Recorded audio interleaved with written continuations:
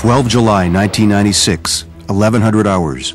Bertha is now making its presence felt along the coast of North Carolina. Tense atmosphere at the Hurricane Center in Miami. It's still not clear exactly where or if the hurricane will hit the coast. 26. Yeah. Well, I have it too far. I was too far ahead. 1400 hours. It's now definite. Bertha will make it to the mainland. Has not taken a turn to the north as forecasters had originally expected, and it now appears this powerful storm will make landfall in the U.S. I'm Robert Pankow, and we're live at the National Hurricane Center. Now we go live to reporter Gary Dean on Roanoke Island. They tell us this is not even the worst of it yet.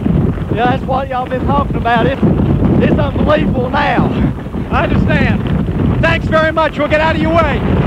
Up, up, up, up, up.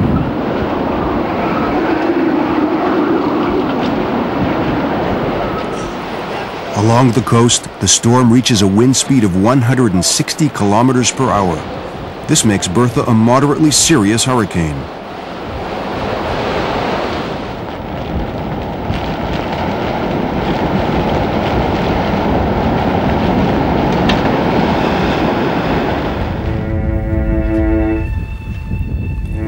However, damages are estimated at over $100 million.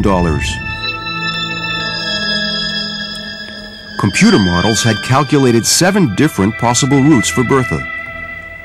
Forecasters are to decide which one to believe or not to believe any of them, combine the results of the model together with his feelings about the weather, and come up with a forecast. And it's an art, and there's a tremendous amount of pressure because people's lives and property depend on the quality of the forecast.